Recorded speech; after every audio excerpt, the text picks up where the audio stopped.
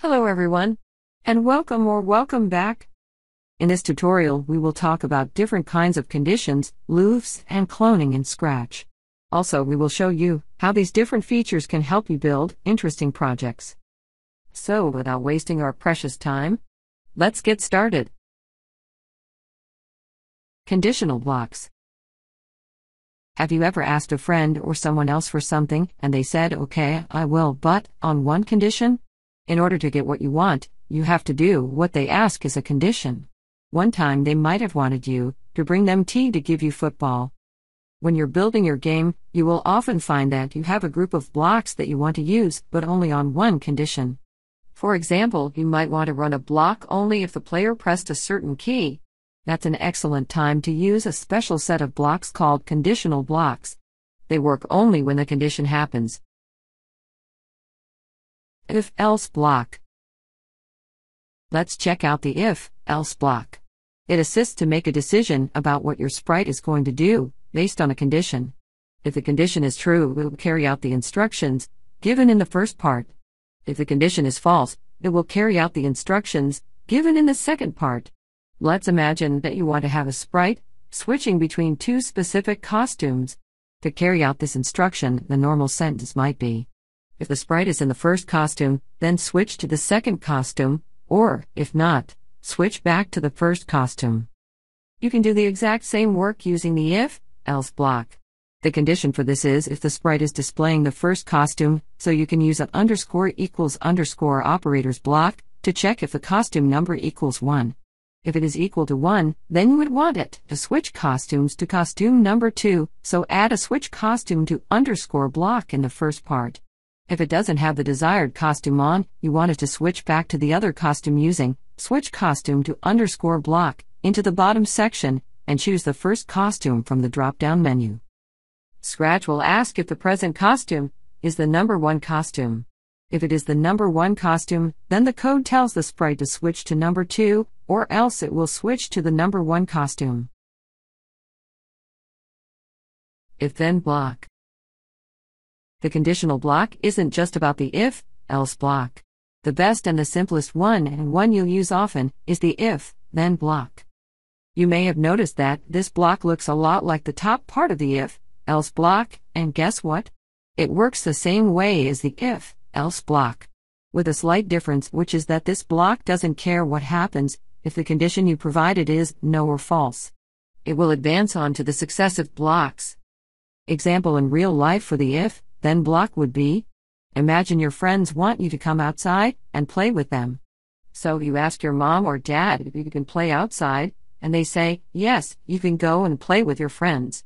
If your room is clean. So the condition is simple, you clean your room and go out. If not, nothing happens. If you don't want anything to happen when your condition is false, this block can save you. Wait block. You might have understood the purpose of the wait until _ block just by reading it. It waits until a condition is satisfied or true, and then it proceeds to the other blocks after it. Wait until _ block stops Scratch from doing anything, rather than waiting until the condition you provided becomes true.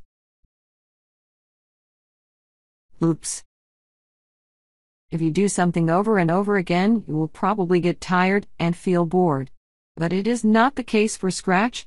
Scratch can do anything, over and over, and over, or maybe forever.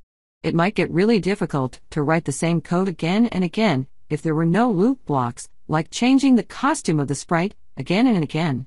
Let's understand this with a code example. Sometimes you may want to repeat specific actions again and again. You can use the forever block for such a purpose. This forever block makes Scratch repeat the blocks forever that are inside the block. So if you want to keep doing some specific actions from start to the end, then what you exactly need is the forever block. You may have noticed that you cannot connect any other blocks after a forever block. It is because this block continues always and never ends. Loops inside of loops. You can also put a loop block inside of another loop block, and it is known as nested loops. Creating nested loops is a very common thing to do. For instance, there are 2 repeat blocks inside of a forever block. It has a sprite point to the left and then moves 8 steps, and repeats that 4 times. Then it makes the sprite point to the right, and then move 8 steps, and repeat that 4 times. So the sprite would be in motion, going back and forth and going left and right, and as we have used the forever loop, it would keep doing that until you hit the red stop button. A loop and a conditional block. The repeat until underscore block is a block that is both a conditional and a loop. And by using it, you can do something over and over until a certain condition is met. In the following example, we will use a block you haven't learned about yet, loudness block. This block continually checks the volume from the microphone. If it is over 10, then the sprite will say, very loud voice. Otherwise it says I cannot hear anything.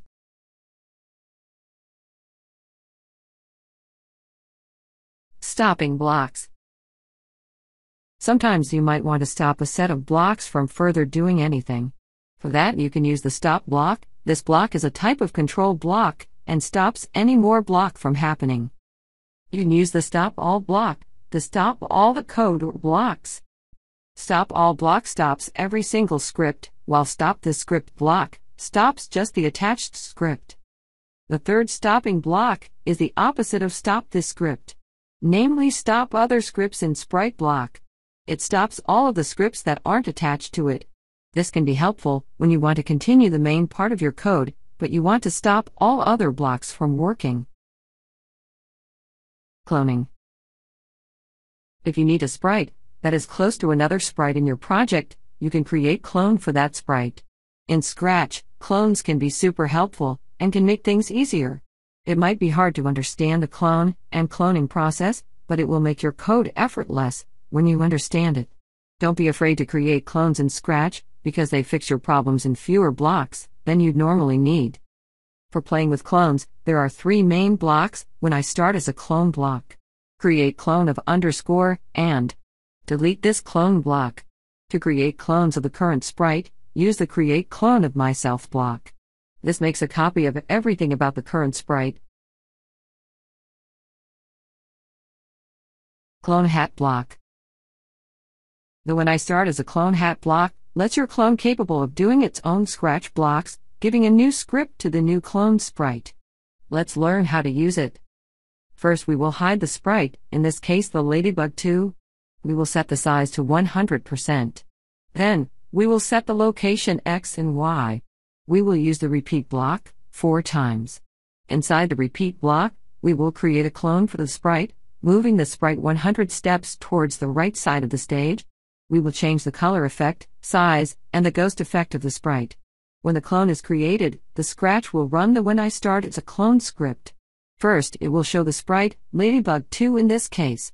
We will run the code forever, using the forever block, and inside the forever block, we will use the wait underscore seconds block to wait for 2 seconds.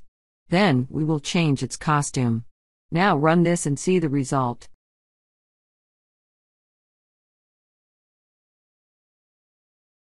Well, that's all we have for you in this video. Thanks for watching. See you in the next video.